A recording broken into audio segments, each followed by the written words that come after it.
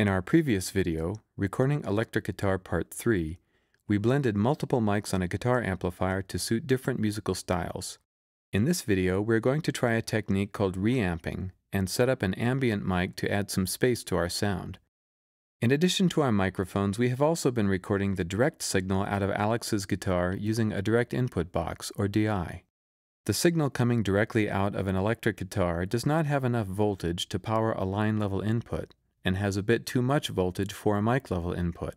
The DI converts the instrument level signal from your guitar into a mic level signal that can be plugged into any of your microphone inputs without distorting. The DI also has a through connector that allows the direct signal from the guitar to be passed through to the amp. So along with our mic tracks, we have this direct guitar signal, which sounds kind of plain and thin on its own.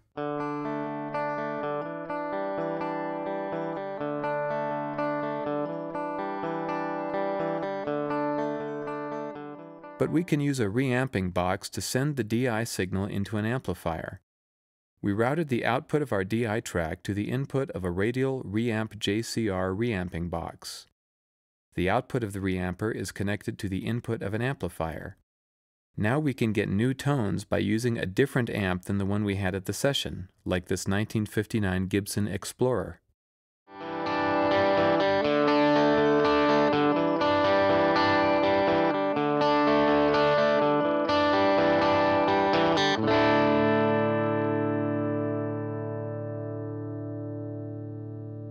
We can also run the DI signal through stomp boxes on the way to the amp.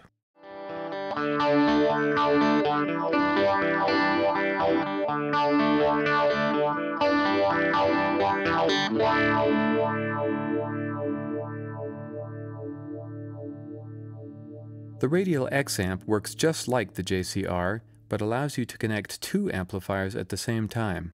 Check out some of the tones we got by combining an SM57 on the Explorer with an MD421 on a Deluxe Reverb.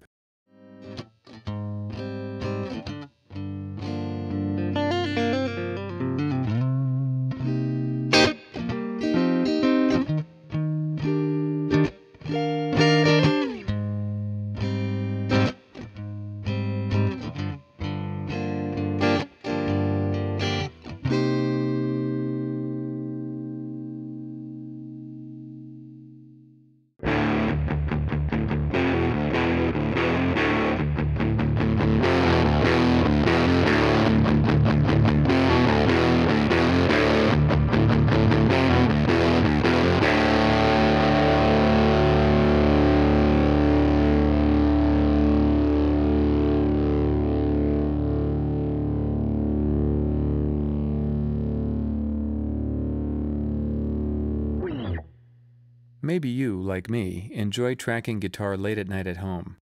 In order to avoid waking the neighbors, you can just record your guitar direct into your computer interface and reamp later. But a real amp has an input that drags down your signal a bit, making it sound warmer and fatter.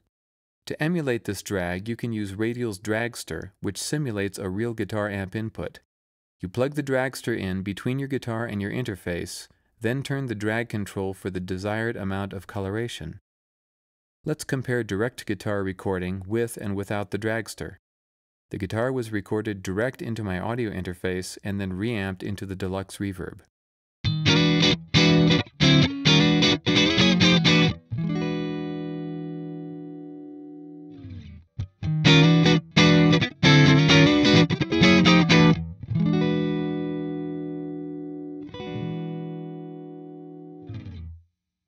And now, as promised, we set up a KSM-44 condenser mic a few feet in front of our amps. We set the mic to figure 8 and pointed it sideways so it would pick up the sound bouncing off the walls but reject the direct sound from the amplifiers. You could also use a cardioid mic facing away from the amps. Here is the ambient mic all by itself.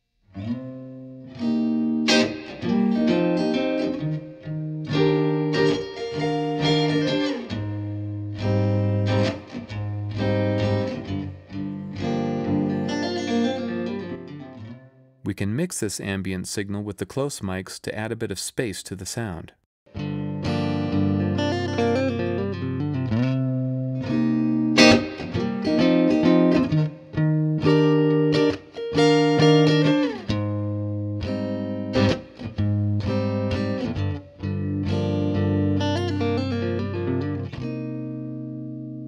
we can also add a big sense of space by panning our close mics to one side, like we might do in a real mix, and panning the ambient mic to the opposite side.